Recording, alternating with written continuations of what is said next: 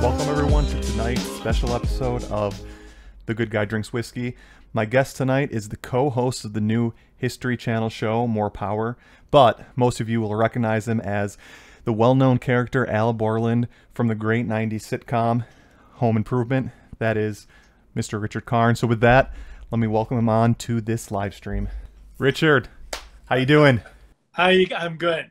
I love technology. I just love that this is able to happen like this. Yeah, absolutely. It makes makes connecting with people and being able to chat with just a whole bunch of different people whenever they want. I mean, it's really cool. Very cool.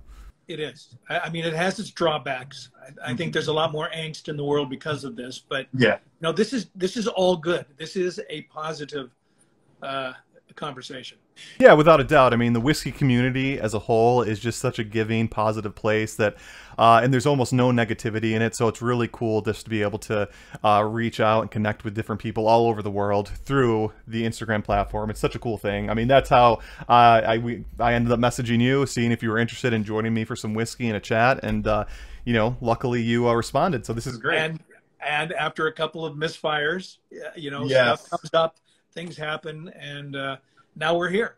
Yeah, absolutely. Yeah, the big misfire was my trusted sample handler lost the first package, which still hasn't been found. But well, I think somebody is actually enjoying whatever it was that you sent me the first time. Was it the same thing? It was the exact same lineup. So maybe they're watching tonight and they're going to sip along with us. Well, if they're watching, please let us know and see, yes, and tell us what you thought of them. Yeah, no, absolutely. And you know, as I mentioned in our DMs when I first started chatting with you, you know, I have very fond memories of watching Home Improvement in the 90s with my dad living in the suburbs of Philadelphia. So it's a very nostalgic place for me. So it is really an honor to have you here joining me and sipping on some whiskeys. All right.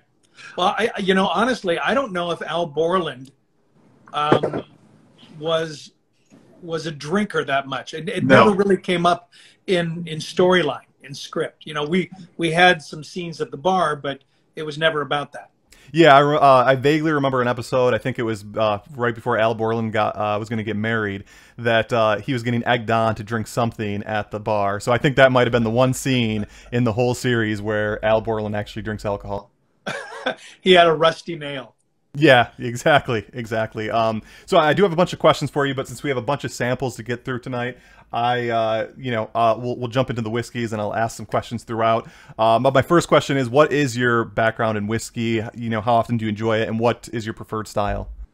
My background in whiskey.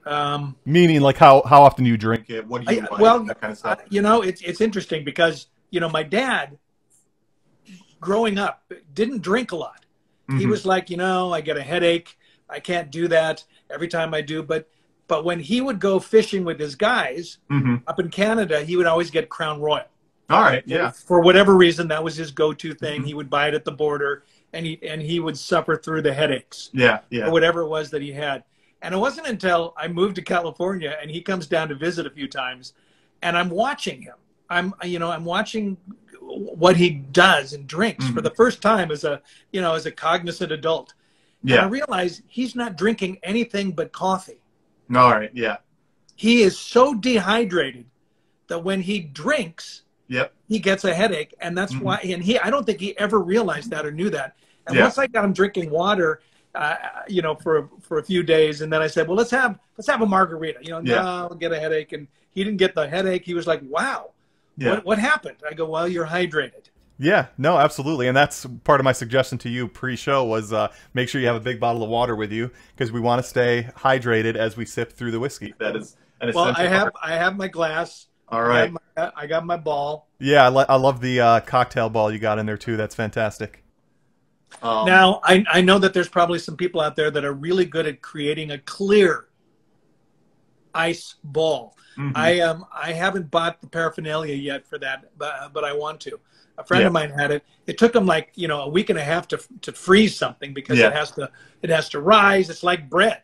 It's like the most interesting thing. But you know, a good clean, clear ice ball is a favorite. Yeah, no, absolutely. When you want to make a nice cocktail, presentation is a big part of that. You know, the flavor obviously is the most important thing, but if you have that nice clear ball in there with the brown liquor and like a nice twist of an orange peel, it's a beautiful sight. Now I will drink scotch or bourbon neat once in a while. Mm-hmm. But my preference is for it to be a little cold and have a little bit of the ice diluted, you know, instead of pouring in branch water or whatever you want to call it, to soften the taste or bring out the aroma or whatever. But I kind of like a cold shot. Yeah, and there's nothing wrong with that. I always encourage people, you know, drink whiskey the way they enjoy drinking it. I also encourage them for a new whiskey, try it neat, you know, try to explore some of those flavors as intended in the bottle. But at the end of the day, if you like it over some ice or you like it with some water, if you like it in a cocktail, then just drink it the way you enjoy it at the end of the day. Now, have you ever gone out and bought yourself a copper press? No, I never have. How great is that? I mean, how cool. You get a block of ice. Yep.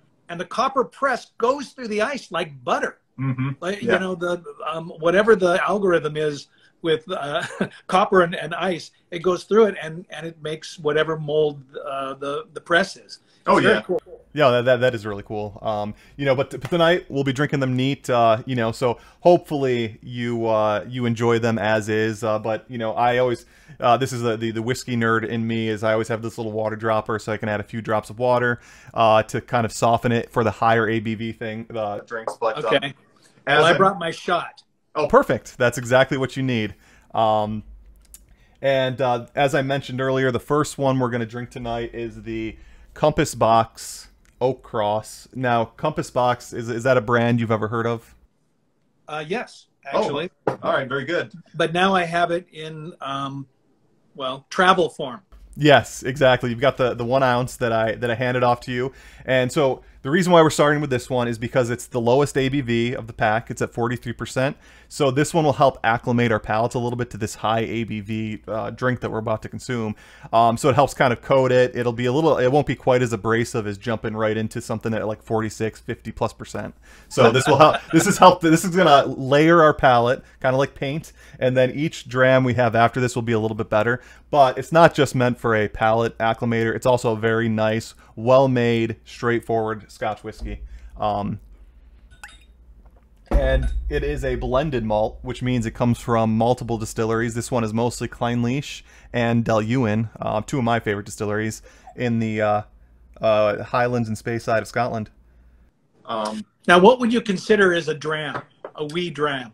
A wee dram, I usually consider, you know, I think there's a technical definition of something that's a very small quantity, but when I say a dram of whiskey, I usually refer to 1.5 ounces, which is the serving size of whiskey. Usually on my pours, if I'm having a flight in a night, I'll do about 1 ounce of the various whiskeys I'm having. So that's give or take what I measure it as. My understanding is a dram is whatever the person wants it to be. Yeah, so basically that if they invite you over for a dram or a wee dram, it's whatever they pour. Yeah, no, absolutely. I can't argue with that. So we're having a wee dram of this Compass Box Oak Cross. And so do you drink bourbon usually, Scotch? What's your main whiskey of choice? I've been doing a lot of different bourbons. Okay. For a while there, Scotch got a little too medicinal in my mouth for me. Okay, yeah. And I had to go away from it. Yeah. And to go away from it to come back to it. But now there are so many interesting things that they can do. You know, I just had one the other day with my brother-in-law that was in a cask, a Caribbean cask of another liquor. The rum cask you're thinking of, right? A rum cask. Yes, yes. Which made it just a smidge more sweeter. Yep. Not sweet, but it gave it an interesting taste. Yeah, and I'm guessing the whiskey you shared with him was the Balvenie 14-year-old Caribbean cask. That's one of the most common ones out there. Okay. I don't know if that's it, but if I had to guess, that's probably. I think that sounds exactly it. I think 14 years was spot on. Is there like the the 18, the 21, the 30? No. So it's a very It's probably the most popular rum finished Scotch in the industry. So it makes sense that that's what it was. And it's most new Scotch drinkers typically kind of go towards the 14-year-old just because it has that extra sweetness from the rum. But you're exactly right with that statement that Scotch has so much more freedom in its cask maturations and the way they can make it that you can have like every whiskey we have tonight is going to be a little bit different. I mean, we do have an Irish whiskey in here. We do have a rum, so there are going to be significant differences in those. But you'll notice through the first three, quite a bit different in how these are kind of matured. And that's what makes whiskey so cool, is that you have such an interesting experience and journey as you sip through these. Now, do any of these have to wait to open up like wine? Some people. Yeah, sometimes it does. A little bit of air does kind of help it settle a little bit in the glass or in the bottle. So if there's some whiskeys, I'll have the neck pour, which is the first pour out of the bottle, and I'll think this is just okay. I'll let it sit on the shelf for a few months. I come back to it, and the slight oxidation really settles it down. So it does help a little bit, but not to the same degree that wine does. Wine is more tannic in general, so that helps. That changes a lot more dramatically in the air. From wine to port in about 45 minutes. Exactly. But yeah, I mean, if you let it sit in your glass for 10-15 minutes, it might help settle it just a little bit. Okay, well, I'm going to join you here. All right, cheers. I like it's not syrupy, but it coats your mouth immediately. Yep. Yeah, it's got a very nice mouthfeel. The viscosity is nice, and especially for a lower ABV one. 43% in the whiskey community is a low ABV. That's probably a little bit higher than some of the whiskeys that the general consumer drinks, because 40% is the minimum that you can have. But this one, it does have a very nice viscosity. The whiskey in here is about 10 to 11 years old, so it's not super old, but it just has just enough pleasant oakiness to it that really kind of helps. And each subsequent sip we take is going to be a little bit better. And you got to coat your mouth a little bit with it. I always like to get it on my cheeks and everything, just so I can really help acclimate that palate to the flavors I'm tasting. And so this one is matured mostly in ex-bourbon casks, which is a very common cask maturation for Scotch. It's an affordable one, but it also gives you some of those slightly more bright fruits, tropical fruit flavors. Like, well, let me ask you this: is there a Scottish bourbon? No. So bourbon is a whiskey that needs to be made in the United States. There are grain Scotch whiskeys that can use an assortment of different types of grains, but what we're drinking tonight are mostly malted Scotch whiskeys. So this is a blended malt. It's 100% malted barley. Bourbon needs to be at least 51% corn, and then it has some rye or wheat or barley added to it. So that's why bourbon is so much sweeter, because you have to use virgin oak casks. It has a lot of corn, which is sweet by nature. So you get that bold sweetness, but it tends to be, at least in my opinion, a little bit more one-dimensional. I do like bourbon, but Scotch is a little more nuanced to me than a bourbon would be. I like this. Yeah, this is a nice pleasant one. I get a little bit of maltiness to it. We have a comment on here. One of my buddies, Chris, the single malt savvy, he wants to know, do you like that blue box of Macallan 30 in the background? He noticed it. his eyes went straight to it. I'll tell you what. Remember 2 years ago when we shut down for COVID? Yeah. Well, I'm hanging out at the house. And I start to think, well, you know what? I haven't cleaned out rooms in a while. Yeah. So I went to one of the rooms, the pool table room. Mm-hmm. And I start taking stuff out, dusting it off, seeing what's there. I found 2 boxes of 30-year-old Macallan that I completely forgot about. Oh, wow. 2 boxes. I have no idea. It could have been 15 years. It could have been 20 years ago, but I put them away. I knew they were special. And I find them. Mm-hmm. And I'm like, wow. So I immediately open one. Yeah. Of course. I immediately open it, and the cork crumbles. Oh, yeah. That's going to happen. The cork crumbles. Yeah. And so I've got all this crumbled cork in the Scotch. And I'm going, And so now I got to go find a sieve or something. I went out to the store and I bought like a little strainer. Yeah. And I strained it into one of my decanters. Every once in a while I will get a decanter at some function or whatever. This one I got at one of the last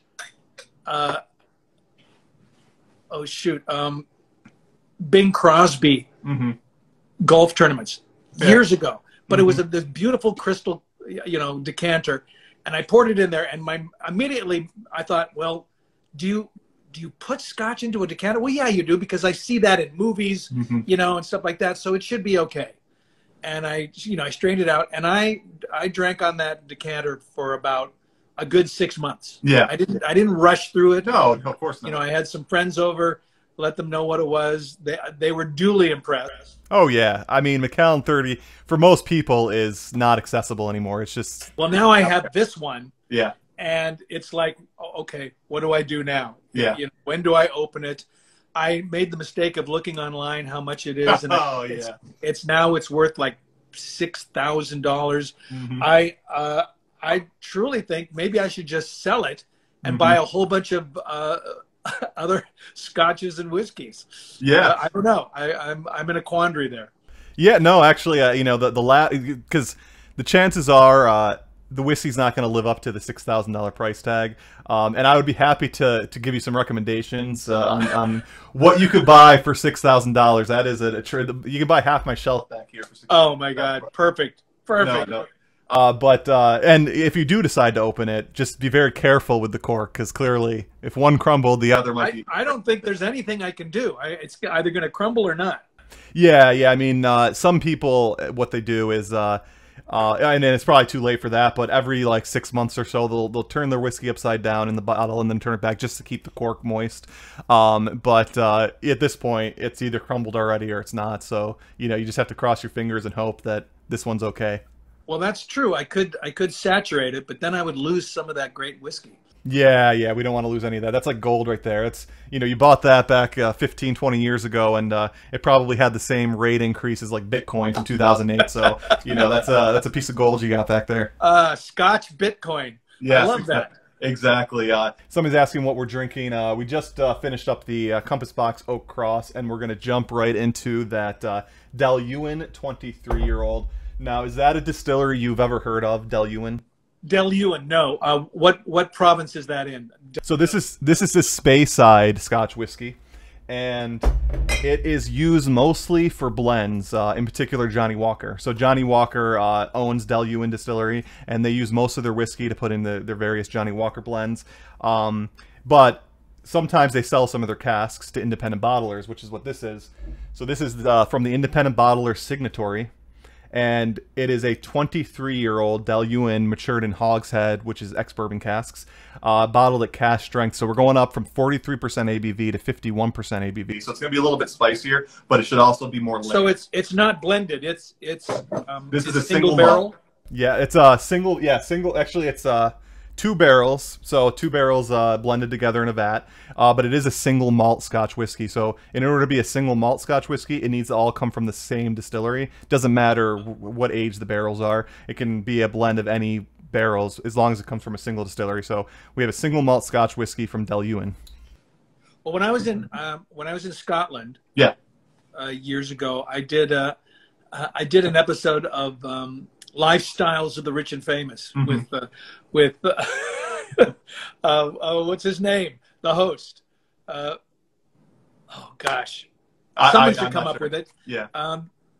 I can hear his Lifestyles of the Rich and Famous with Richard Karn. I can't think of his name. That's what happens when you get old. I'll do a quick Google search. Please, someone will know. Robin Leach. Robin Leach. There we go. Robin Leach. And I went to Ballantine. No. Ballantine? Yeah, Ballantine, yeah. Yeah, and I know what you're talking about. Ballantine. And I took a little tour, and this guy, the creator, was walking me around, and he goes, I got something for you. Try this. And he pours me a wee draught, just a wee shot. Yeah. I took a sip, and my whole body got hot. Yeah. I mean, it just went whoosh. And I went, whoa. It goes, aye, now that's great. Now, I'm going to do this. And he pours what he calls branch water. I haven't figured out what branch water is. Yeah, I don't even know what that is. Maybe the water of the era or of the region or whatever. The next sip was so smooth, and he didn't pour a lot in. He just put a drop in. It was like it was like a totally different drink. Yeah, no, absolutely. And it was 30-year-old single barrel.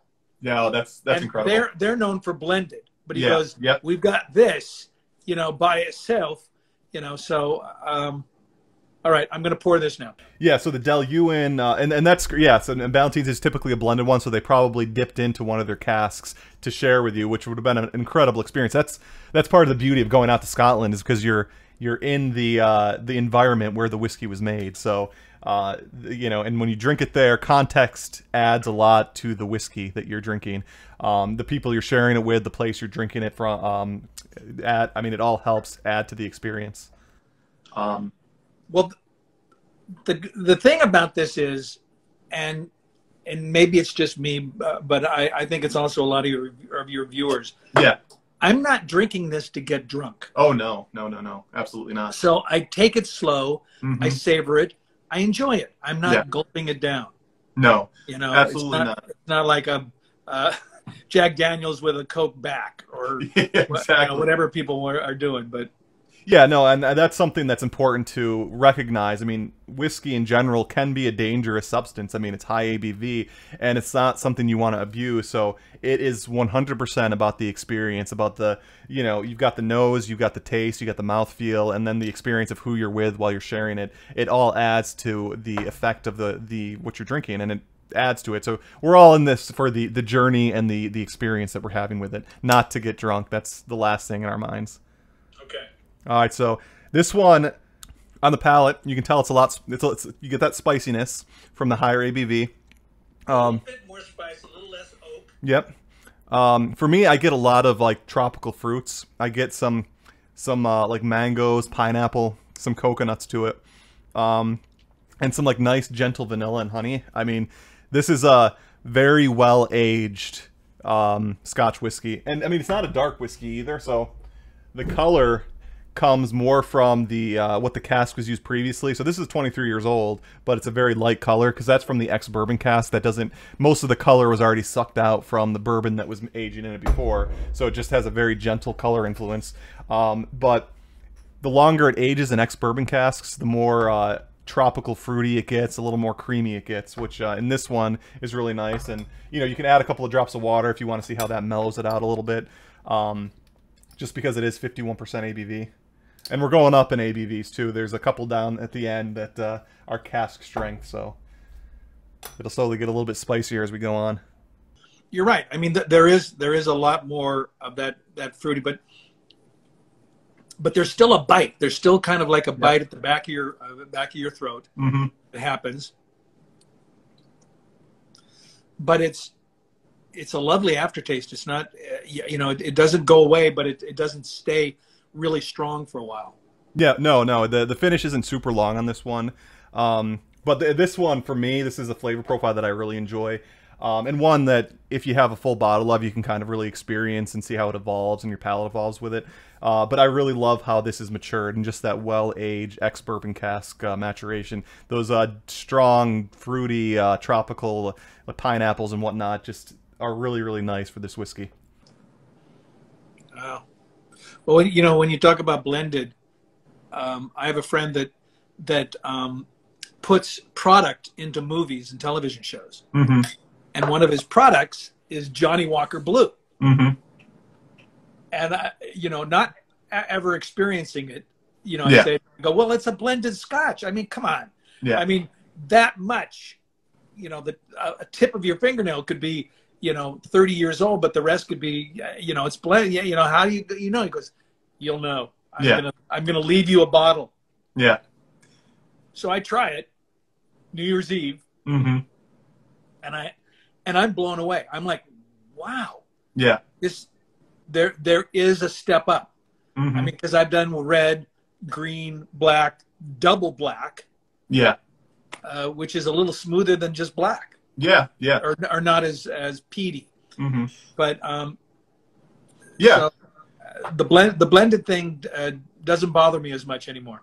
No, no, and that it was an old kind of misconception with blended whiskeys. And Compass Box, the first one we had, is a brand that's kind of trying to dispel that rumor that blends are of lower class, because you can make some very well-made special blends out there with old stock and just a different combination of flavors to create a beautifully crafted whiskey.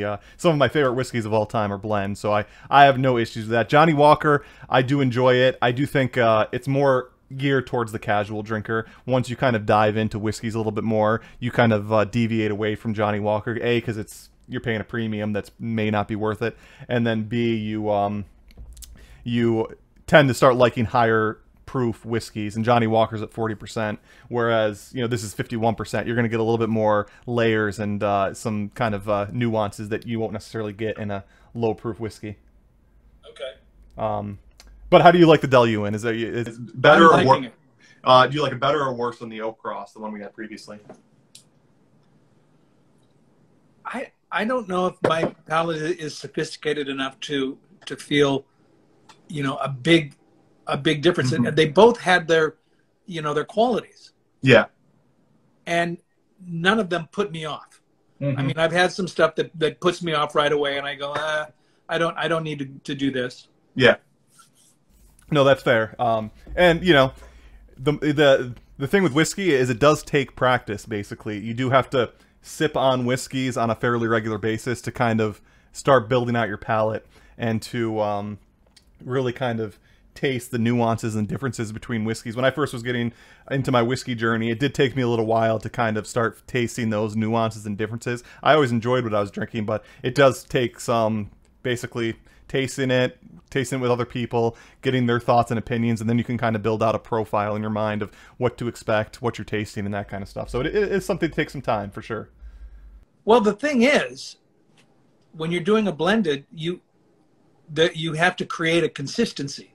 Yeah. Right? I mean, if you make one bottle that is like far and above anything else you produce after that, that's kind of weird. That's, yeah.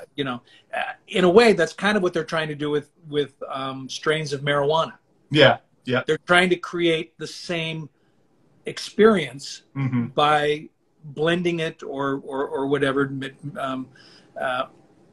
so that you don't get a different experience every time you buy the same bottle. Yeah. So I'm just, wondering if there's like some amazing blends out there that only happened, once in a while and we weren't around to experience it. Yeah, no, that absolutely does happen, and you're 100% right. There are some brands that that pride themselves in consistency. They want the whiskey to taste almost exactly the same from batch to batch. So Johnnie Walker's a perfect example. They're blending their whiskeys. So Johnnie Walker Black from today tastes the same as it does 10 years from now. They want that consistency.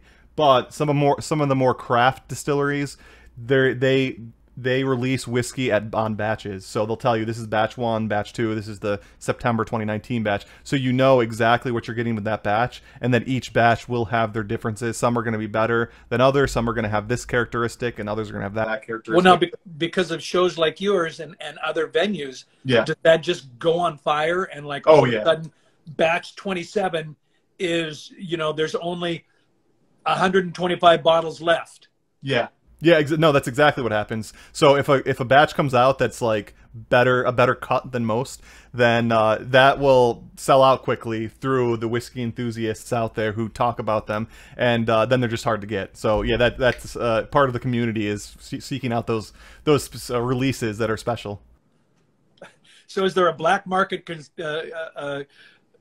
out there, for currency of amazing whiskeys that can trade? There are some groups out there that, in Facebook and whatnot, where the exclusive whiskeys, and in the United States, the allocated bourbon market is the insane market, because, you get a George T. Stagg or a Pappy Van Winkle. Those things are almost impossible to get at a reasonable price. So there's a lot of... That's because they don't make a lot of it. Yeah, and they control the markets to some degree, too. But then you have a lot of people who buy it, and they just go drink it. They were using Pappy for mint juleps. Yeah, yeah.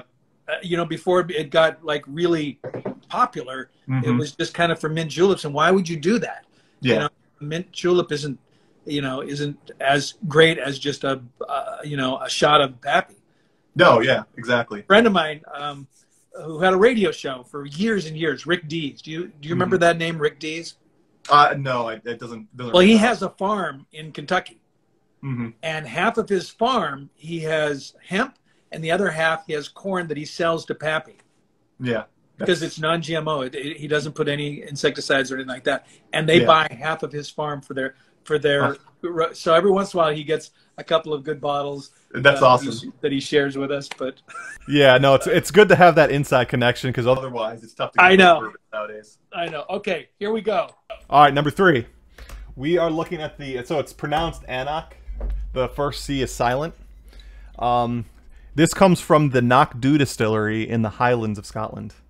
Now, why do they have a C there if it's silent? It's part of the Gaelic language, so it's a Gaelic name, and their spellings are very strange compared to their pronunciation. So it's even though there's an A-N-C, N-O-C, it's just Ancnoc. Well, maybe the original pronunciation had the C in there. I'm not. Yeah. Yeah.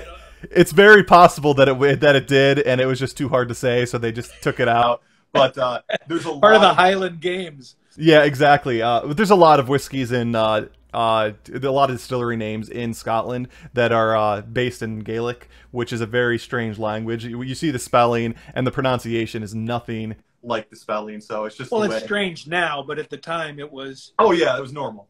It was how people communicated. Yeah, and then London refined or whatever, and then we did our version. Okay, I'm opening it. All right, so this is a 24-year-old single malt Scotch whiskey. It all comes from the Knock distillery, and it's in the Highlands. And this is where we're introducing a little bit of sherried influence whiskey into our lineup. So the previous ones were all ex-bourbon. This one is a combination of ex-bourbon casks and ex-sherry casks. So it'll typically. What the sherry does is it adds some like dark chocolate, some dark fruits, prunes, raisin notes to the whiskey. So let me know if you can taste those. If this one tastes any different than the previous ones you've had. Oh no, I can immediately smell it. Yeah, it's got a different nose to it entirely. Yeah, it's got a very nice nose. This one does this one kind of throws people like, oh, this I can notice a difference in this one. This is like the common one for sure. And it's 24. 24 years old, so it's an older one. And what most whiskey enthusiasts love about the Ancnoc 24 is A, it's not a common distillery, so most people don't know about it, and B, it's a phenomenal value. A 24-year-old whiskey of this quality, for most distilleries, would run you about $300, $250, $300, but you still can get this whiskey, at least in the UK, for about $150, which is an insane value for what you're getting in the glass here. Really? Yeah, this is a high value, very well made whiskey, in my opinion, but I'll let you be the judge. Let me know what you think. Cheers. I immediately get like dark lit back rooms. Mm-hmm. All right. You know, it's like and big overstuffed chairs. This is something that's really kind of, it would be special to be in this room. Yeah, and I love the way you describe that, because the way you described it illustrates the age of it. That's the description of a well-aged whiskey, something that's in its 20s, and that's what you get with this. You do get some of those, on the nose, you can get kind of like that old library feel to it. It's just a very pleasant nose. Yeah. Well, people are starting to open things like speakeasies or back rooms that aren't populated, that you have to know somebody to get back there. And this is the kind of thing that you should be drinking next to the fire. Oh, yeah. Yeah, this is a special whiskey, without a doubt. One that you save for special occasions or to wow your guests. Be like, all right, try out this well-aged Ancnoc. Yeah, I'll take a case. Yeah, without a doubt. I mean, this stuff is so good. And it usually impresses people. I had a live stream a couple of weeks ago with a well-known bartender in Brooklyn. And when he first had this, it kind of blew him away. It's like, wow, this is... He described it as an old-fashioned in single malt form. He's like, I could just see myself putting an orange twist and an ice cube with this, and it would be an old-fashioned because it's got such good character as is. Now, is there... the reason behind it's a 10-year, it's a 12-year, it's an 18-year, it's a 21. Is there a reason behind the different companies having different age?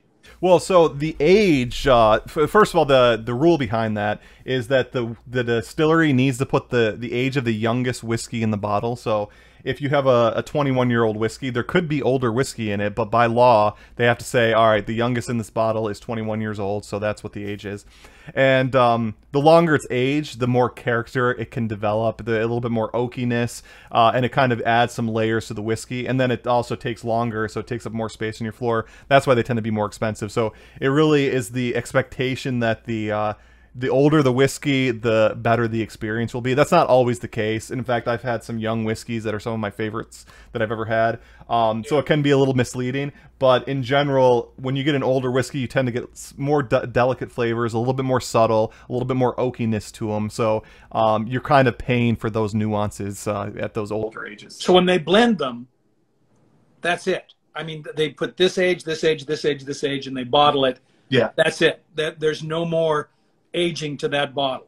No, exactly. Once it's in the glass bottle, it doesn't age anymore. All the age comes from the oak cask. So the 20 years that my bottle has been in my closet, yeah, it's still the same as it was 30 years ago. It's still a 30-year-old Macallan. It's not a 50-year-old Macallan, unfortunately. Though it would be an older vintage, so you would still probably sell for a premium on the markets just because it was from 20 years ago. It's cool. It's a cool concept too. If you bought that in say 2005, then you know the whiskey in the bottle is from the 70s, which is really cool. It was distilled, it was created in the 70s, so it's a bit of a time capsule, you know, from the time it was created to the aging process. It spent 30 years in that barrel. What has happened over the 30 years? What kind of characteristics did that whiskey absorb? Well, the alchemy of putting blends together in the last 15, 20, 30 years have probably, you know, gotten a lot better. Oh yeah, yeah.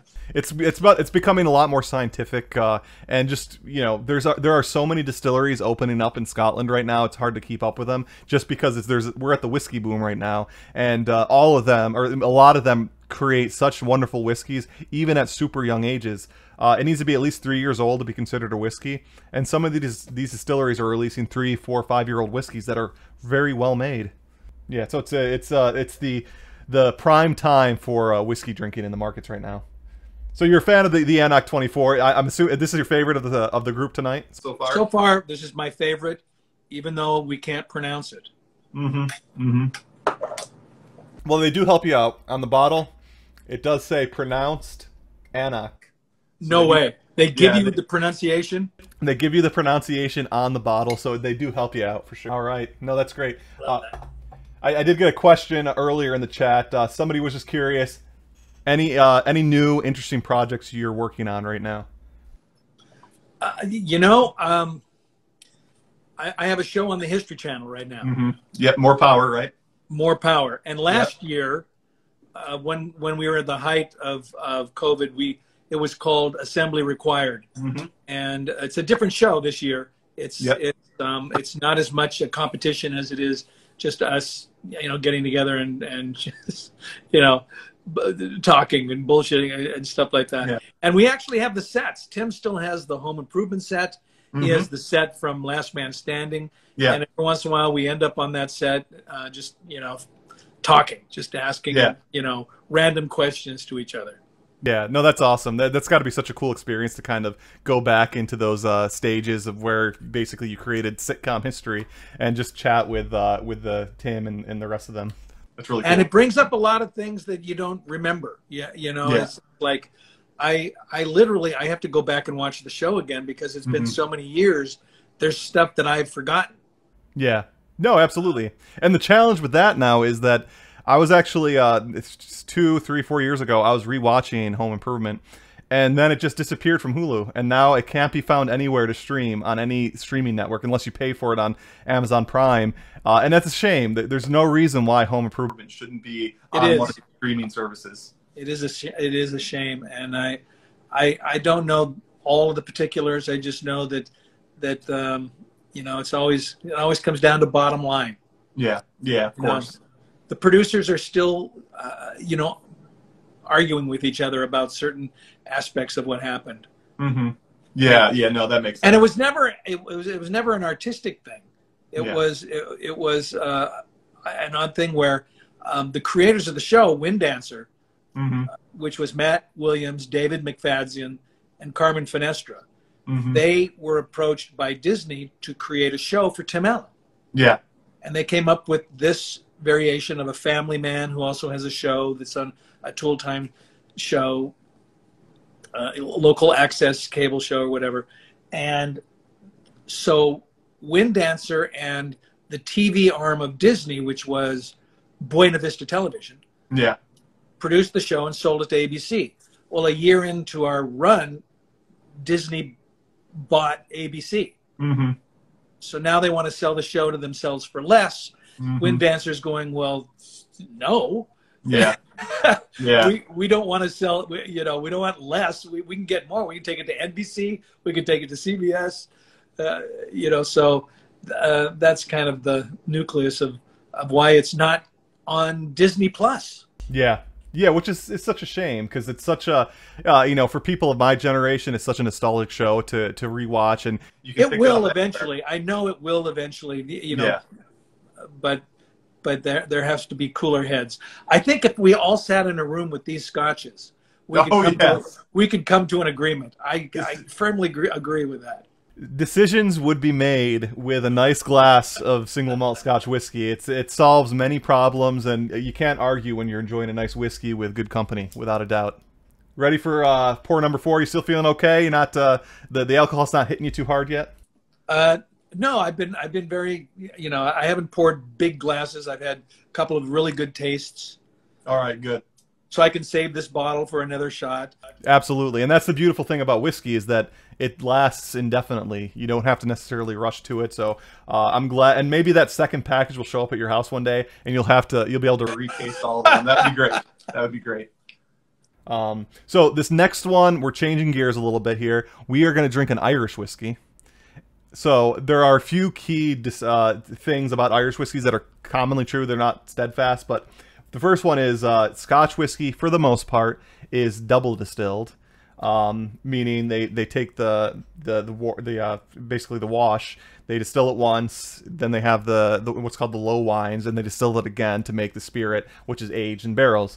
Irish whiskey, for the most part, doesn't have to be, is triple distilled, so they do that distillation one more time, and what that does is it takes out some more of those congeners, some of those flavors in the whiskey and the natural spirit, and it kind of smooths it out. So a lot of people will describe Irish whiskey as a little bit smoother, and that's part of the reason is the triple distillation.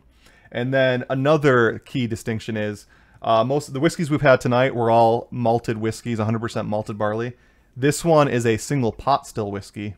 And what that means is it all comes from one distillery, but it uses both malted and unmalted barley. So that'll give it a little bit more of a grassy, like hay-like flavor profile to it that the 100% malted barley doesn't provide. So you'll have to let me know what your impression is. And the final step is this one is at cask strength. It was a 57.6% ABV, so it's going to come off as a little bit spicier. But cask maturation, ex-bourbon, ex-sherry, so it's similar to the one we just had. So yeah, right off the bat, you can smell that higher ABV, right? Yes, it went right to my ocular nerve. Yeah, so the one thing that I always tell people, especially who aren't as familiar with drinking whiskey, is when you nose it, keep a reasonable distance and breathe through your nose and your mouth at the same time, and that will cut down some of that alcohol burn. You can kind of smell those cask characteristics a little bit better. It won't hit you like full on like spiciness right in your senses. That's kind of how I have to be around Tim. Yeah. No, absolutely. After that bean burrito, I gotta keep my mouth open. Yeah, actually, before jumping on here, I watched an episode of your More Power series, the Blades episode, which was a lot of fun. So I enjoyed that episode. Very educational and well made. I enjoyed it. All right. Yeah. I appreciate that. Thank you. Yeah. No. Okay, absolutely. here we go. All right, let me know. It's gonna be spicy right off the bat. Yeah, it is. I mean, it hits the back of your mouth a lot harder. Yep. But then it like blooms. Yep. It like whoosh. Mm-hmm. Yeah. Yeah, and this is a good candidate for a little bit of water if you want. I'm going to add a few drops into mine just to kind of smooth it out a little bit. So for me, this is just full of character. I really like, it's got a bit of a black licorice tones to it from the sherry influence. And I absolutely love the freshness and like the grassiness that comes with that unmalted barley. aspect. You know, until you said black licorice, Yeah. I couldn't put my finger on it, but it you know, without it being black licorice, Yeah. you know, it has that kind of a little bit of aftertaste. Yeah, it's got a slight bitterness to it, which can be pleasant in a whiskey if it's not overdone. I mean, for me, this is just an example of a very well-aged whiskey, or a very well-made, crafted whiskey. It's not super old, 12 years old, but it's just they picked the right casks for it, and they had the right spirit, and it just everything integrates so well in this whiskey. This is a common, like a go-to, you know, Irish whiskey for me, without a doubt. Is there where in Ireland? This one comes from the Middleton, the new Middleton distillery. Where in Ireland, I'm not as up to date on the locations of Irish distilleries, but I can just tell you it's in the country of Ireland. Okay. All right. Well, you know, it's not like you know, Kentucky bourbon has to be Kentucky. Yeah. Because of the shale in the ground. Yeah. Now, I guess there aren't different parts of Ireland where, you know, the product is different. Well, so the environment can influence the end product. You know, if you have coastal distilleries and the barrels are being aged on the coast, sometimes it'll get some of those salty, coasty characteristics. Just because as it ages over years and decades, in some cases, it tends to absorb some of the atmospheric flavors, you know. So if you're by the sea, it can absorb some of that saltiness. If you're you know, by various locations, it can kind of, those characteristics can be picked up a little bit. That's lovely. Yeah, this is nice, right? This is like a surprisingly very nice whiskey, and it's reasonably priced too. I mean, you can find this fairly regularly for around $80-ish. So I mean, it's not a bad price, and for me, it is 100% worth the price to admission. I mean, this is a very nice sipper. I think this might be how I want to do all of my whiskey drinking now. I want them in flights. Yeah. I just want one or two sips. I don't want a full glass. You know, I want to just, you know, progress through the different counties. Yes. We're in the County Cork now. Now we're back in the Isle of Man. Yes. No, I 100% agree with that. Most often when I'm drinking whiskey, I do it in a similar fashion because it's just so nice to compare and contrast the different flavor profiles, and that's how you can really build out your palate, is to taste the nuances and the differences between two whiskeys back to back. It really can help kind of evolve your drinking experience, and this is why I love whiskey so much, is because everything we've had tonight has been different and interesting, all made with very similar ingredients, and yet we're having vastly different experiences as we progress through the flight. So it's such a cool thing. Yeah. Well, now it makes me want to go back. And I've been to Scotland 3 times, but I haven't been to Ireland yet.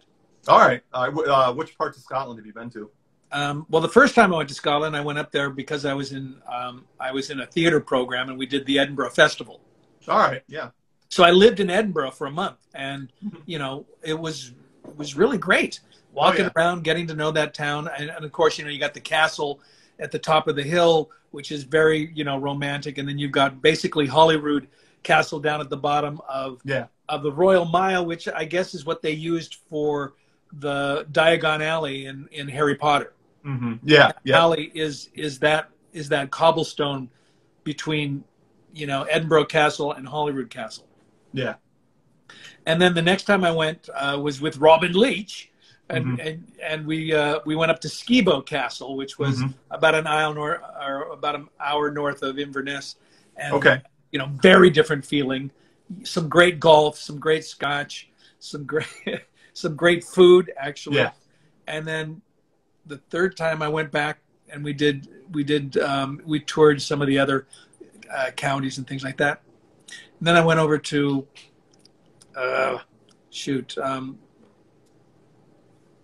Glasgow. All right. Yeah. Yep. Which is a little, you know, more kind of Western industrial. Yes, definitely. So, but gorgeous. Yeah, no, I've never taken the boat trip, you know, across over to Ireland, and I'm chagrined to say that, and I will do it at some point. Yeah, without a doubt. I mean, you know, I've been to both Scotland and Ireland, and my preference is Scotland, because it has a lot of what Ireland has to offer, just in a grander scale.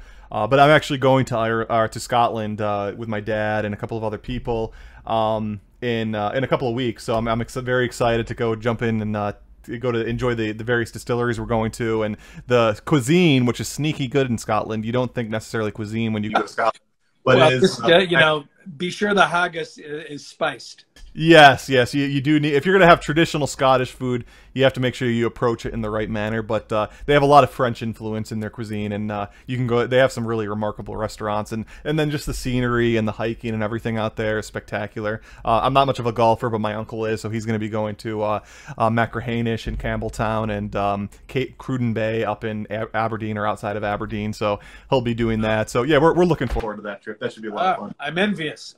Yeah, That's no.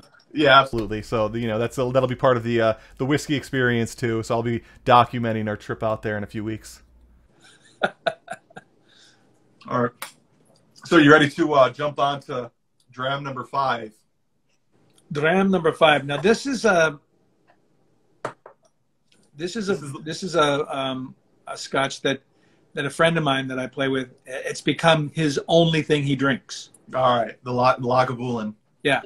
Jimmy Hayman, he directed CSI, New Orleans, judging, just a ton of things, and this is what he drinks. Now I don't know if it's the 12. He might go up to the 16 or the 16 is the most common. Yep. Okay. Yeah, so Lagavulin, they have a few core range whiskeys. The 16 is the most common. Then they have an 8-year-old, and then their 12-year-old, which is what we have here, is actually their special release. This is their best of the lineup, without a doubt. This is the best. This is the best standard release by Lagavulin annually. So after 12 years, it goes down a little bit to 16? So what happens is their 12-year-old is bottled as a natural product. So it's cask strength. We're looking at 56. Let me see what the ABV is on this one. So here's the bottle that we're drinking from. This is the 2021 edition, bottled at 56.5%. So this is at natural cask strength. And I don't know what they do, but they use their best barrels for their special release. And it just packs such a wonderful, powerful experience that it's hard to compete with. The 16-year-old is their mass-marketed one. It's bottled at 43%, so they water it down quite a bit. And it's more approachable to the casual drinker than the 12-year-old. But the 12-year-old, for whiskey enthusiasts, this is where you want to go with Lagavulin. And it's the more pricey one. This one. So I imagine they have, master brewers that check out the barrel, they taste it, and they go, oh, this is going to 12, this is going to 16, this is going to 8. Yeah, I mean... Yeah, so there's a master distiller at every distillery, and yes, they'll reserve the best casks for their special 12-year-old release, without a doubt. So if it's not up to standards, they'll say, let's age it for 4 more years. It'll go into the 16-year-old. And the price. But they'll test it at 8 and go, it's not ready yet. Yeah, I mean they'll be tasting and testing the whiskey barrels throughout the whole maturation process. Their 8-year-old is something that I really enjoy too. I actually prefer their 8-year-old even to their 16-year-old whiskey. The 16 for me is when I have a peated whiskey like this, I need it to be at a high proof because it needs to pack that additional punch and integrate that peat a little bit better than the lower watered down one. So that's why the 12 hits the sweet spot for me. And it's the pricier one too. This one costs about $150, whereas the 16-year-old is about $100. So it's you can see the difference in price too. Well, definitely the peat has just charged out into my nose. When I was staying at Skibo Castle, they didn't have showers. Yeah. So you had to take baths. Mm-hmm. And they had these giant, baths in the bathroom, and you'd fill it up, and the water was like a little discolored. Yeah. But it was clean, fresh water, but it smelled peaty. So you were actually taking a bath in kind of peaty water. Yeah. No, that's really cool. And I mean, the reason why peated whiskey exists is because that was a common heating source in Scotland, especially in regions that didn't have a lot of forest. So they would heat their homes and their water with peat, so you'd have that nice earthy smell. you know, in basically permeating throughout your house. And so, whereas Speyside and inland Scotland, they had trees to dry the barley. Islay, which is where Lagavulin comes from, they had primarily peat, which burned great, but it adds that nice smoky, earthy characteristic to the Scotch whiskey if you like that style. Well, peat is basically why there was London fog. Oh no, I didn't know that. Interesting. And they figured it out after, everybody was staying warm. Yeah. Cooking or burning peat in their little fireplaces, and the smoke would just stay there, would just lay there and become fog. Yeah. They finally decided, well, we can't do that. That's we need to breathe. Yeah, exactly. Here we go. Yeah, let's dig into this. So obviously, you get the sharpness from that high ABV, 56%. Maybe a couple of drops of water will help mellow that a little bit. And another thing that you'll notice, the more peated whiskey you drink, the less prominent the peat will be on your palate in the long run. So if you drink peated whiskey frequently, I drink it on a fairly regular basis, the peat doesn't quite stand out to me as it would for a beginner drinker. But that being said, this one you can definitely get that bonfire smokiness integrated. And what I really enjoy about this Lagavulin is I get a nice salted peanut characteristic to it. It's got a nice peanutty and the slightly fruity background that's nicely integrated with that peat. Yeah. Yes. It's definitely sitting around a campfire. Yes. On the beach. Mm-hmm. And this is what it feels like. Oh yeah. Very different feel. It's not a back room, overstuffed chair. No, not at all. I mean, this is a great one for like a nice winter's night. It's snowing outside. You're sitting by the fireplace. You're sipping on some Lagavulin 12-year-old. I mean, it just adds to the whole allure.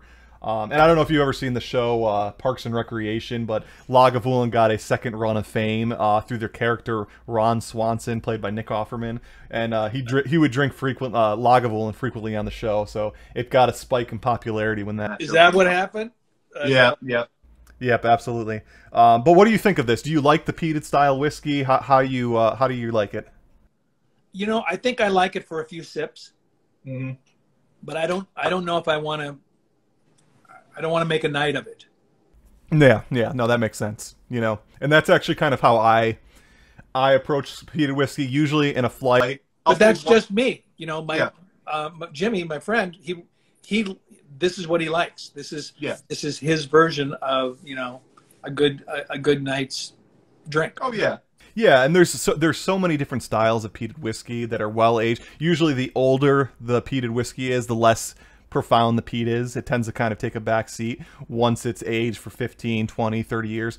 So if you like that sharp peatiness, a young peated whiskey is the way to go. I do love peated whiskey, but I'm sort of like in your camp too, where I like the non-peated a little bit better. I will reserve it for a dram in my flight towards the end, just to kind of a contrast and enjoy that peated flavor. But I am enjoying the aftertaste. A few minutes. Oh yeah, yeah. The finish is nice. It's not unusual. It's like a little bit of peanut. Yeah. A little bit of the beach. Oh yeah. Well, bonfire beach. Yeah. Beach is different for everybody, but for me, it's usually a driftwood smoke. Yeah. No, absolutely. Salt in the air.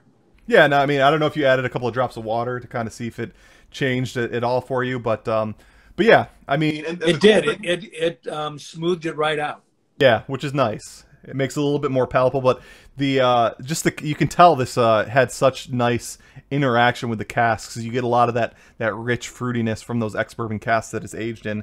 That's just so pleasant and well made for a 12-year-old whiskey. I got to say that this one talks you into it. It does. The more you sip it, and the more the peat kind of takes a back seat. If you keep your mind open, if you don't just shut down. Oh yeah. And absolutely. Go, okay, I'll give you a chance. All of a sudden, it has debated back into a favor. Yeah.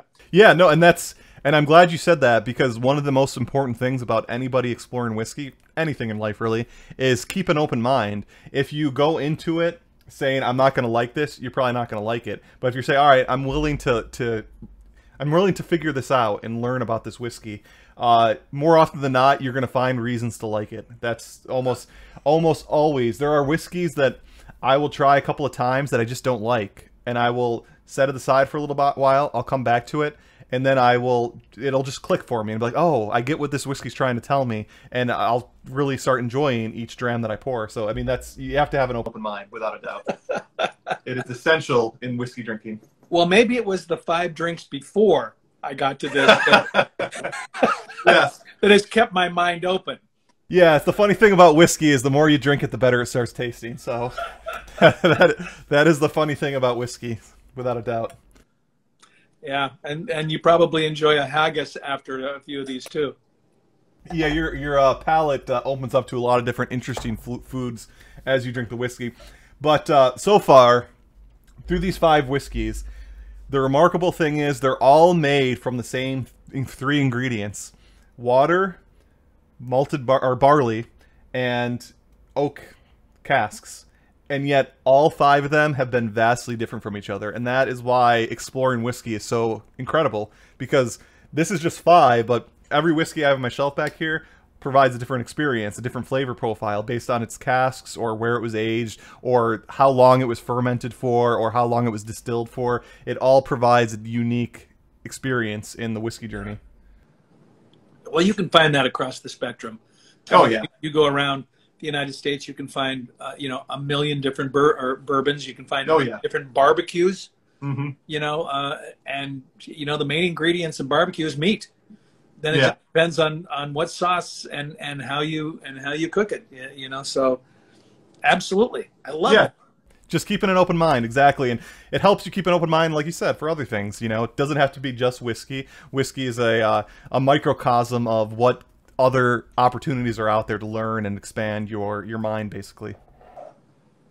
Yeah. Well, I like that. I like that. The bourbon I mentioned earlier in the broadcast, the Velveteen with the rum cask. Yeah. Oh, the Balvenie. The Balvenie. Yes. Rum cask, because it was a little complex. I mean, it wasn't the same thing right away. Mm-hmm. It had nice, stages to it. Oh yeah, no. The Balvenie 14 was one of the first whiskeys I've ever actually bought. It was so it has a very fond place in my heart. I haven't bought it since then, because my curiosity has taken me to different places in the whiskey world. But yeah, without a doubt, it's a nice introduction to a cask finish in a whiskey that is unique and different. And it's a good segue into our final dram of the night, which in fact is a rum. We are drinking a Barbados rum. It's called Foursquare, distilled in 2009, and this is our strongest dram of the night. We're looking at 60% ABV, so it's not for the faint of heart. And so the reason why I'm saving this for the end is that... And where was this distilled? So this is distilled in Barbados. In Barbados? Yeah, so this is a Barbados rum. So we've left the Isle of Scotland and Ireland. Yes, so we are no longer drinking whiskey. We are drinking rum, which is distilled from sugar or molasses. And this Foursquare distillery, which is the distillery in Barbados, makes rum for basically the whiskey drinker. They have so the thing you have to know about rum is that there's no regulations. So a lot of the store rums that you find, they'll have additives to it like sugar or coloring or various things that alter the flavor of the rum. Whereas Foursquare, they have the natural product. This is just aged 12 years in an ex-bourbon barrel, straight spirit from sugarcane, basically. Well, that's what they used to do with tequila. They would add coloring to it, like some type of caramel. And in full disclosure, a lot of Scotch, the SWA, the Scotch Whisky Association, they do allow you to add coloring to a whiskey as long as it doesn't alter the flavor. But most whiskey enthusiast whiskeys do not have coloring in it. They state on the bottle natural color only. So the whiskeys we have tonight, I think for the most part, are all natural color. Including the coloring can also add to a headache. Yes, absolutely. You don't want that. No. So this is a 12-year-old rum, bottled at 60%, and basically This is what I call the dessert dram, and I love having a rum or a bourbon right after a peated whiskey, because that sharpness and that boldness cuts right through that lingering smoke on your palate, and it's just a nice kind of palate cleanser to some degree, and it's just that bold sweetness is a great way to finish up a flight. So right off the bat, you can smell this is a different animal altogether, right? Yeah. Yeah, so you get like coconuts, you get some bananas in there, some vanillas, just on the nose. I love the idea of a dessert whiskey. Yes. No, there's definitely dessert whiskeys out there. And bourbons and rums in general are what I consider dessert, because bourbon in general is super sweet, super bold. So if I have a nice Elijah Craig barrel proof or a Booker's or something like that at the end of my flight, that's the perfect way to end it, just because that rich sweetness is a nice kind of palate cleanser to some degree. Well, in some of the bourbons, they've started making them even sweeter. Like a maple bourbon, it's like you don't. Yeah, I'm not sure about that either. For me, if I'm drinking a bourbon, it has to be at barrel proof, so it's got to be at like high 50%, low 60s, because in general, I find. What is your favorite bourbon? My go-to bourbon is Elijah Craig barrel proof, not the standard Elijah Craig. The barrel proofs are usually bottled around 60%. And for me, since bourbon is a little bit more one-dimensional, you get those vanillas and those that sweetness. I need that extra ABV to kind of integrate some of the nuances into that. So Elijah Craig barrel proof is usually my go-to. But I do like Booker's. I like Larceny barrel proof. I like barrel bourbon is a nice blender of bourbons that bottle barrel proof bourbons that it's really nice. So those are my usually go-to bourbons when I drink them. But since you're when I asked you what kind of whiskeys you drank, you mentioned bourbons. That's why I left it out of the flight. I thought, all right, we'll stick to Scotch, we'll stick to Irish whiskey, and then we'll have a rum to finish it off with, because most people don't know how good a rum can be. Hopefully you enjoy this one. You're right. You're right. Well, mainly because when they first encounter rum, it's in a punch. Exactly. It's in something that's blended up, and it's not a straight up shot usually. Yeah. No, exactly. It's not. It's like in a pina colada or something like that. Right. But this was designed. This was crafted to be drunk neat as is. So let me know what you think. Wow. Yeah. That's like a. You can tell the spiciness. I'm immediately adding some water to it. It's got such sweet, like vanillas and coconuts and yeah. The aftertaste is there, but it's funny because the aftertaste is sweet, but the back of your mouth is still like, in shock from that first shot. Yeah. So definitely add a little bit of water to kind of tame it a little bit. And kind of bring out some of those more nuanced flavors to it. That's definitely needed for a 60% ABV, 120 proof. It's not your your grandfather's whiskey. Well, like I said, I'm not drinking this, to get high, to get drunk. It's more, and I only have like one or two shots. Yeah. So I want to enjoy it. I want conversation. Yeah. I mean, for me, whiskey and rums like this, these are the ultimate cerebral drinks, because they're so complex and interesting that you can sit there for half an hour with just a half an ounce and just think about what is it, what are you tasting, what is the age, what are the what's been going on in the years that was aged in, and it kind of helps. For me, the best conversations are had over a nice glass of whiskey, so it kind of inspires some. Well, a couple of drops of water really evened this right out. Yes, it tames it. It brings it down. It cuts out. But it's still got that, banana coconut thing going on. Yeah, no, without a doubt. It's that's what I always encourage, especially for barrel proof, cask strength whiskeys or rums. Add a few drops of water. There's no harm in that. In fact, it can enhance your whiskey drinking experience. It just helps bring out some of the flavors and tame some of that spiciness that hits your sinuses. Well, that might be, because why I like to have ice. Yeah. Because it immediately adds a little softener. Yeah. So the ice, not only does it, and especially if you're going to use ice, using the big cube is the way to go, because it dilutes the whiskey at a slower pace, so you're not going to overwater it.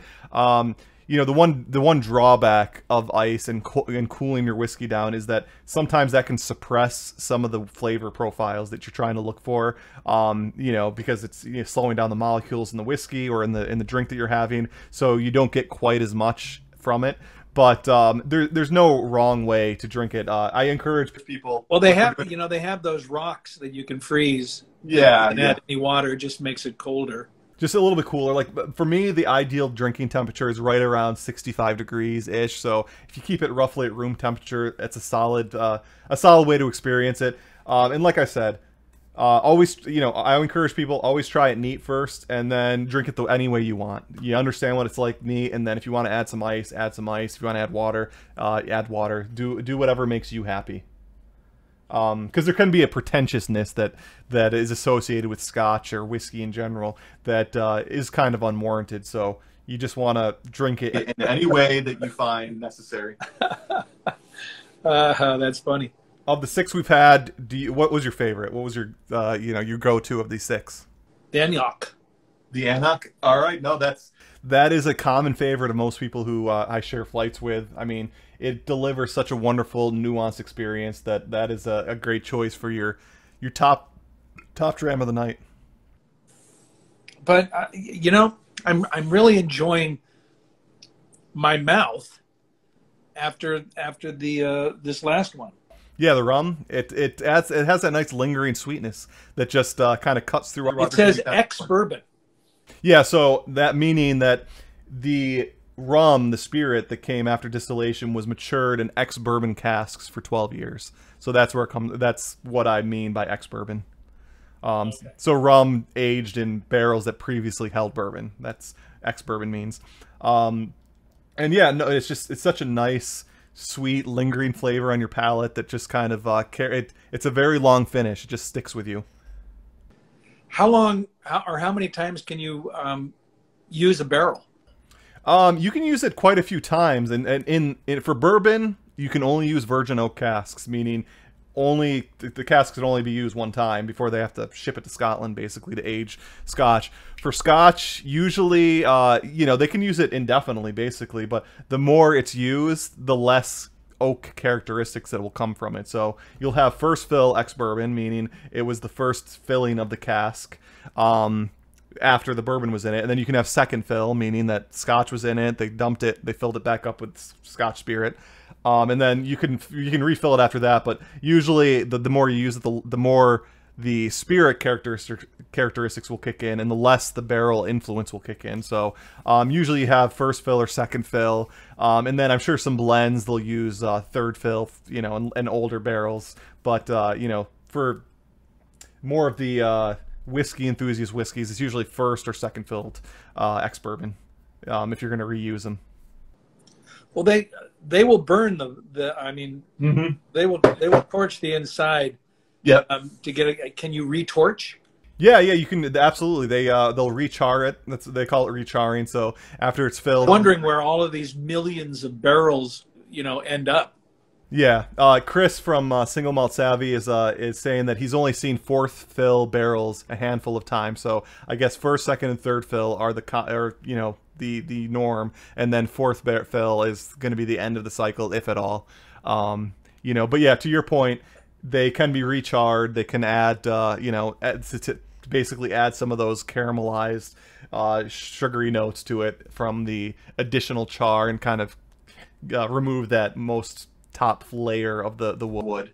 So that's where, you know, the fourth and fifth use of a barrel is like where grappa happens. Yeah. Right? You know, grappa was like the dregs of wine until somebody figured out if you put it in a beautiful clear bottle, you know, you can sell it. Yeah. I haven't explored much with grappa, but I know it does not have the finest reputation out there. Well, it wasn't. It was, you know, like a lot of things. It was for people who couldn't afford a good bottle of wine. They went with the grappa. Yeah. You know, because you still got the kick, you got what you wanted out of it, but it didn't have the flavor. And then once it became popular, once people that grew up with it all of a sudden had money, they could afford it, but they still liked the grappa. They made a better version of it. Yeah. Kind of like, you know, blackened fish or blackened chicken was a bad cut of meat that they had to blacken so that you didn't see the imperfections, and then it became a taste. It became cool. Yeah, no, without a doubt. It's the history of how various spirits and alcoholic beverages are made is just fascinating. It's such a cool background to how all this stuff came to be what it is today. Yeah. No, that's really cool. All right, so now that we finished our drams, I do have a couple of questions for you before we wrap up for tonight. You know the decorative trim that lines the wall with the floor. Do you think they call that molding because it was in the refrigerator for too long?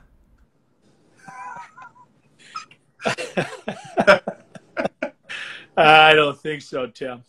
Yes. All right. That's. I was hoping that would be the response. All right. Obviously, that's from one of the episodes of Home Improvement, where I think that was the original. I don't think so, Tim. Right? It was. It's what all of a sudden the writers realized what they had. You know, yes. Which was kind of fun because like you found out, I wasn't originally cast. Yep. Yep. So I was just filling in. And as I got to do, one episode and then another, they were watching the audience, and the audience all of a sudden was filling them in on what Tim and I were doing. And really, it wasn't anything we were doing extra. I was just kind of filling a space until the other guy would come in. But yeah, our two characters just kind of, melded. It really worked. Which was without a doubt, and obviously, my name being Tim, that was a line that I heard a lot growing up, so I'm very familiar with it. And again, Chris from Single Malt Savvy, he did say that if we didn't get that line at least once a night, that he would riot. So I'm glad we could throw it in there. But yeah, to your point, that was the one of the best combos of the show, was that you had Tim Allen, who is like the macho man, always goofing around, not super serious. And then you were like the juxtaposition of that character, where you were competent, you were more sensitive, your character was more sensitive, and you knew what you were doing on the show. So it worked perfectly hand in hand, without a doubt. Yeah, well, and then a couple of years in, they explored a version where I get to host the show and I fail miserably. And realize that I'm not quite ready to take over. Yeah, no, I remember that episode. I remember there's an episode too where Tim Allen comes in with a beard, you come in shaved, so you had like the opposite personality. Well, that was like the third or fourth season where they went back to the first episode. Yeah. And they had Mrs. Binford as the Tool Time girl on organ, mispronouncing his name and everything. Yeah. Oh yeah. No, all those are all fantastic episodes and memories, without a doubt. Do you have like a favorite moment or favorite episode of your time on Home Improvement? The whole thing is 30 years ago now. Yeah. It's crazy how time flies. It does. It does, like a fine scotch. Yeah. And there were times where it was really, really fun, really rewarding. I remember an episode where I got in an argument with the showrunner because we weren't exploring something that I felt we should be exploring, and I didn't know how to articulate that, and I was kind of learning, along the way how to do that, and we came to an understanding, and that was a really wonderful breakthrough, a really wonderful episode that I felt good about there. Then there was the time, where they brought in an outside writer, and she had written a script where Tim and Al go outside of Tool Time looking for a dress for his wife. And God, there was this one moment that it wasn't written. It just kind of like happened where, Tim goes, well, what do you think about this? You think this is the right size? And, I don't know. I'm thinking, well, Al wouldn't know size. I don't think. And I had my tape measure, so I just whipped the tape measure out, threw it across the broad side of the dress. And I go, yeah, that's about right. That's, No, that's fantastic. So just, like little things like that were just, were such a joy to explore and find.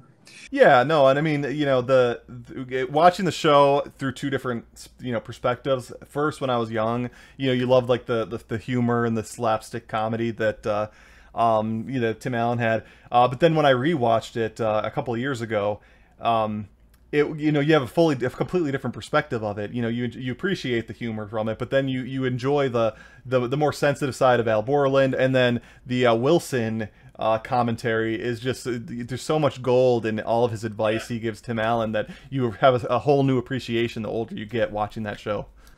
Yeah, Wilson was the moral of the story. That's for sure. Yeah, it really was. Yeah, no. But I got to do a moment. Well, I didn't get to do it. I made the moment happen, where I was exploring. Whoops, sorry about that. I was exploring the Disney lot, and I came across a studio where they had dug down like 3 floors, and all of a sudden there's like this. It looked like the moon, or an asteroid. I don't know what. Yeah. Bizarre sort of stalactites, and I come back to Tim and I go, Tim, I found this set. We got to use this set. This is an amazing set. And he goes, what? Where? Come here. We go and he goes, okay, we got to use this. And so he goes and talks to Michael Eisner, the head of Disney, and Michael goes, I don't know. This is for Armageddon, and I don't think the director will let us use it. Well, he talked the director into letting us use it if we don't air it till 6 months after the movie is open. Yeah. So they used the set as the basement of Wilson's house. Oh, that is so cool. And if you go back and see that, it's like Tim goes, Wilson, are you there? I'm down here, Tim. And he opens the door, to the basement, and it's just this giant asteroid. Yeah. And there's a little space heater that Earl or Wilson is working behind, for his heating his house. It's hysterical. Yeah. No, that is such a cool backstory to that episode. That's one I'm gonna have to go revisit and check out because the connection with Armageddon and everything. That's so cool. I know. That is really cool. All right, so a couple of last questions for you. They're kind of random, not necessarily any real significance. So now that we have this enjoyable whiskey flight, what's your drink of choice? Whiskey, wine, or beer? I would have to go with whiskey. All right. But my palate changes, and I don't know if it's seasonal or whether I don't know. Way more, as I get older, my palate changes, and I will crave, a tequilas for a while, and then I'll go to bourbons, and then I'll go to scotch, and for a while there it was a good cold beer after golf, and now it's not necessarily where my head is. So, and then, sometimes it's great to just take a break from it. Oh yeah. You need those breaks. When I went on a diet, I couldn't drink for like 6-7 weeks because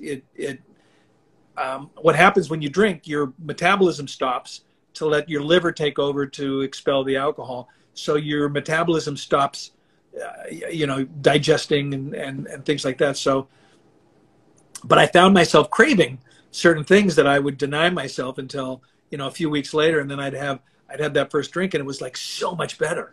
Yeah, absolutely. No, and that's another thing I always encourage people to do is take a break for a while, let your body reset a little bit, and then you'll have a new appreciation for whatever. Yeah, and allow yourself to change. Yeah, it's like you don't have to go to the same thing all the time. You can explore, and like these flights. Now, my palate has opened up to explore a lot of different things. Yeah, no, that's 100% right. A lot of it depends on the mood and the environment and whatnot. It's 100 degrees out. You're not going to necessarily pour yourself a dram of whiskey. It's just not the right environment for that. All right, so this is the last question. I'll get you out of here on this one. If you're going to share a dram of whiskey with 4 famous people, dead or alive, which 4 people are you picking? Wow.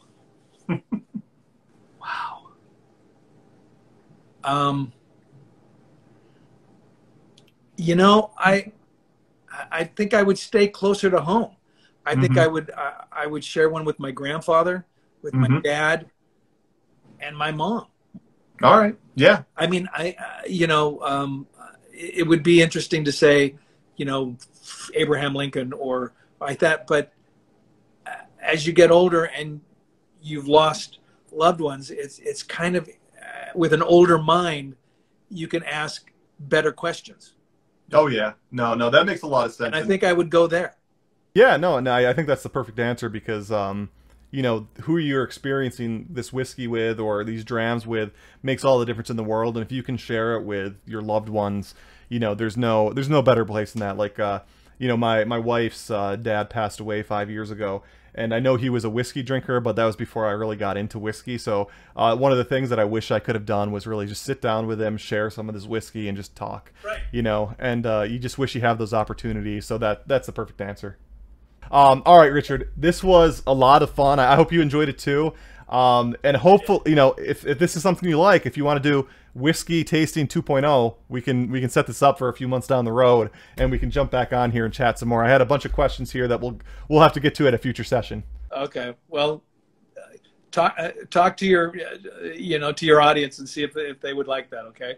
Yeah, no, I think so. The comments I've been reading as we've been chatting here have been all positive, and it seems like everybody's enjoying our conversation here. So if this is something you enjoyed, and if you enjoyed these whiskeys in this flight, I can throw some pretty interesting whiskeys down your way in the coming months, and we can jump back on here and have a chat. Okay. All right, buddy. All right. I appreciate it. Have a good night. You take care. Good night, everybody. All right, thank you. Good night.